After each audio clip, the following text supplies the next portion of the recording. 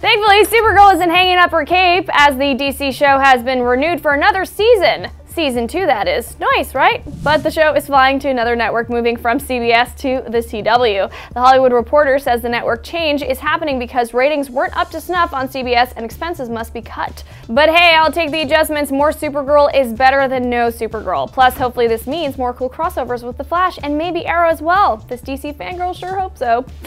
Now someday, Sony will talk about the PlayStation NEO 4.5 or whatever you'd like to call it, but today is not that day.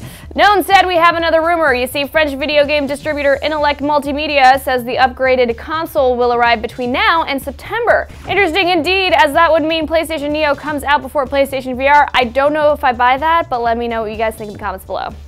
A whole heck of a lot of you gave the Overwatch Open Beta a shot over the past week or so. How many people, you might be wondering? Well, Blizzard Entertainment announced a whopping 9.7 million players checked out the team-based shooter. That's a freaking lot.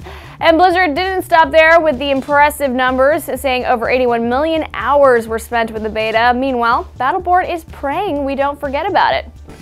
Poor game. It's okay, somebody loves you. Not me, but somebody. And that's your Daily Fix for May 13th. I'm Naomi Kyle. Have a killer Friday the 13th. Make a wish.